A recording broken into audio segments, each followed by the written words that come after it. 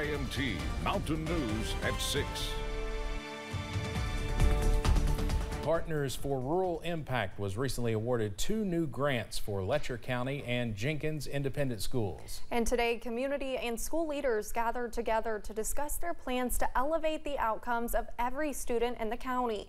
I was there during the event and learned more about the grants and the community leaders' goals. Every child, every day. And it takes a community coming together to ensure no child is left behind.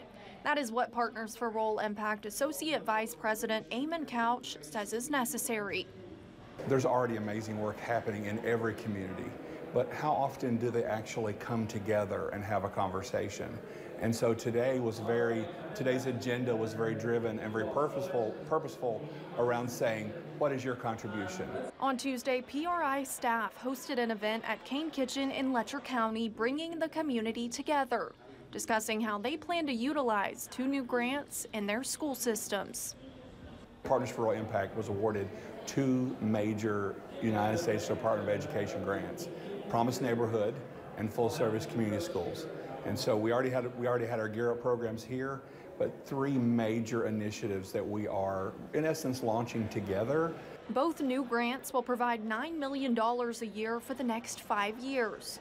Letcher County Public Schools Superintendent Denise Yance says she is thrilled to see the community pulling together to ensure the money is used in a sustainable way. That at the end of the money in 5 years, that the programs and the things that we have created here in Letcher County can continue, even without that financial support, that we put systems in place that are sustainable so that students for years to come can benefit from it. And Jenkins Independent Superintendent Damian Johnson says their primary job in education is to open doors and create opportunities for students. And that's exactly what these grants do. They give us the opportunity to provide our students with resources that we otherwise would not have, and to take them places and show them things that we otherwise would not be able to show them. Associate VP with PRI, Eamon Couch, says the conversations they had this morning are going to continue to evolve, and they plan to continue hosting events with the Letcher County community to ensure the grants are utilized in the best ways possible. Casey Bird, the man accused of killing London police officer Logan Medlock in an October 2022 crash, is asking for a change of venue for his trial. Bird is charged with murder and drunk driving. The Lexington Herald Leader reports an attorney for Bird says he cannot get a fair trial and impartial trial because of Medlock's status in the community. The petition also cites, quote, overwhelming publicity in the case. Bird is scheduled to appear in court for a pretrial conference later this week. A crash involving a fire truck left 1 East Tennessee firefighter dead. North Tazewell Volunteer Fire Department Captain 27-year-old Roy Sewell Jr. was driving the truck when it ran off the road, traveled down an embankment, rolled over, and landed on its top. The crash happened on State Highway 63 near Cedar Fork Road in Claiborne County. Sewell was responding to an ATV crash involving a child when it happened. We've been following a fire at Natural Bridge State Park for the last week, and investigators say they now suspect arson as the cause, though the official cause is still under investigation. Crews worked tirelessly to fight the fire, and as of today, the flames are out. But the Kentucky Division of Forestry says it burned more than 100 acres. Mariah Congito has the latest.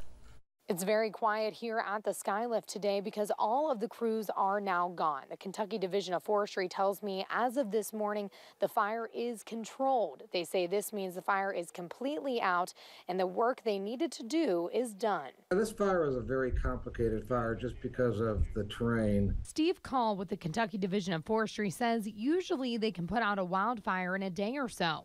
However, he says this wasn't the case this time due to the nature of the park's cliff lines and formations. We had to find areas where our crews could come off the top of the mountain and maybe a break in the cliff line where they could establish their control lines and be able to hold the fire. This is what it looked like from the Skylift just last week. Call says originally they expected 240 acres to burn, though crews were able to contain it to 125 acres. Call says no property was damaged, including the Skylift building at the top where the fire was raging. But it's the dedication of about 100 firefighters out there working 12, 14, 16-hour shifts, making sure everything was controlled. Call says it's still unclear how the fire was started, but that they do suspect arson. Now that it's safe, it's out and so on, our investigators will look closer at where it started and how it might have gotten started. Call says this wildfire is one of roughly 600 that have occurred across the state this spring. He says they account for the nearly 14,000 acres that have burned. I'm told it's now up to the park to determine when the trails will reopen and what repairs, if any, need to be done before visitors can come back. At Natural Bridge State Park, Mariah Congito, WKYT. Our sister station, WKYT, has reached out to park officials to see what their timeline is for reopening, but they have not heard back.